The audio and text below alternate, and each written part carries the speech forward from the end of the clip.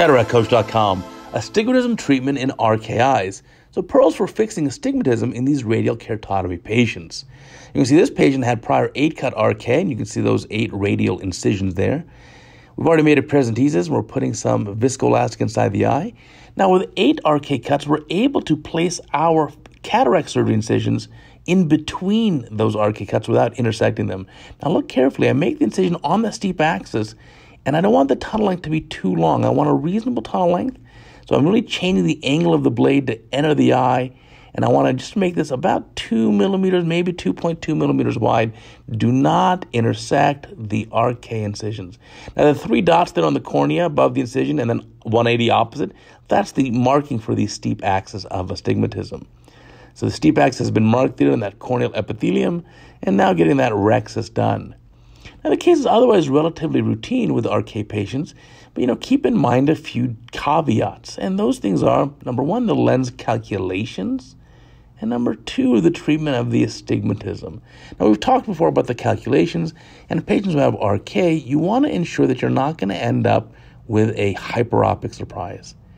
So usually the problem we end up getting is that our keratometers and other devices, topographers, are not able to measure that central cornea appropriately in these RK patients, and we underestimate the power of the cornea. Therefore, we put in a too low of a lens power, and the patient ends up hyperopic.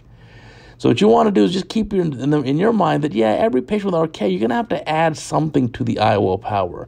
So it's going to be higher than you think. So on occasion like this, where the patient has 8-cut RK, if you look at an old school calculation, those aren't going to be accurate. You can look at a holiday calculation, and if it says, for example, it says 22, it's probably going to be more like 24 here. So I prolapse the nucleus out of the bag here. We're just chopping it in a couple little pieces, and we'll emulsify that pretty easily. So for the astigmatism part, remember too that sometimes the RK patients, these incisions, these radial cuts were made by hand. And there is some variability, and sometimes these patients can have an irregular central cornea or irregular astigmatism. Now, this patient is going to get a toric lens. And with a toric lens, I want to make sure the central cornea, the central few millimeters, really has a very symmetric and stable astigmatism. And that's going to allow me to really use that toric lens to our benefit to help really address that astigmatism. And so if the central cornea is very irregular, has irregular astigmatism, or it's very asymmetric, well, then you may not want to put a toric lens in. Again, it depends on surgeon judgment. In a case like this, you may not want to make an LRI, a limbal relaxing incision, but you know what? In some cases, you may. So there are no hard and fast absolute rules. It's all surgeon judgment. In fact, that's what makes our surgery so much fun, right? So the nucleus is out pretty easily removed. Now you can see, look at the incision, the phaco incision itself. You can see the little swelling there from the fluid that goes inside and out of the eye. That's normal. But what you don't see is the RK cuts themselves are already swelling right now. So if this patient preoperatively, let's say your keratometer read the Ks of 35 diopters. On post-op day 1, this patient may have K values on that same keratometer that read like 33 or 33 and a half diopters.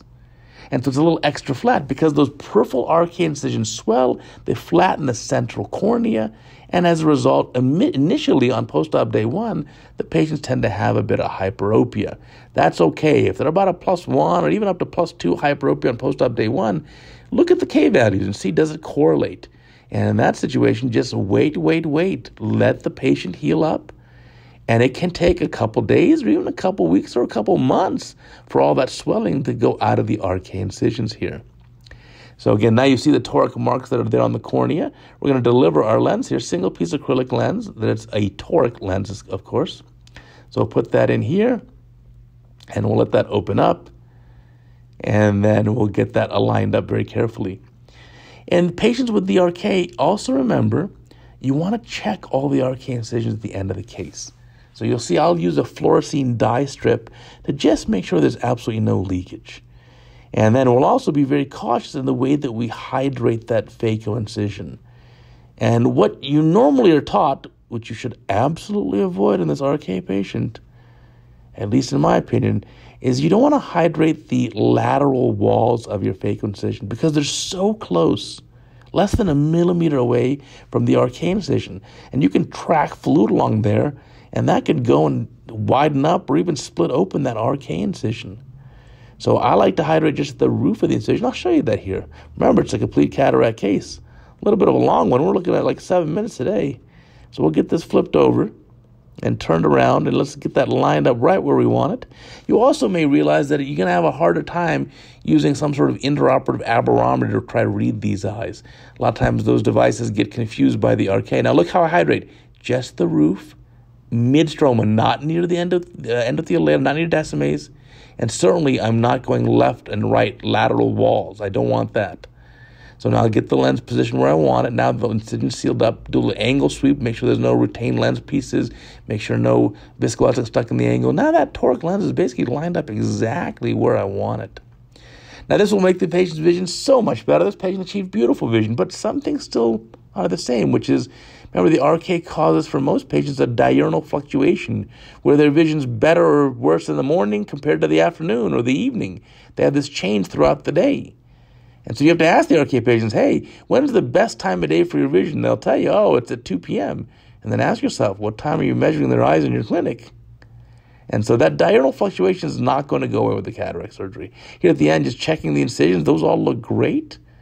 And you saw I put some triamcinolone inside the eye, some preservative-free antibiotics, some moxifloxacin, and a little more BSS, get the pressure where I want it. Still, it looks pretty good there. And now we're going to paint everything with the fluorescein dye. So making sure I'm happy. Are the incisions sealed? So I'll double check with just the Wexel, and there's the fluorescein dye. Just wipe it all over and make sure there's no leak. And you can even push on the globe a little bit, and yeah, that looks fantastic. No leak at all. Patient had a beautiful outcome. So remember, when you're treating RK patients, you've got to treat the astigmatism as well as the spherical power. Thanks for watching.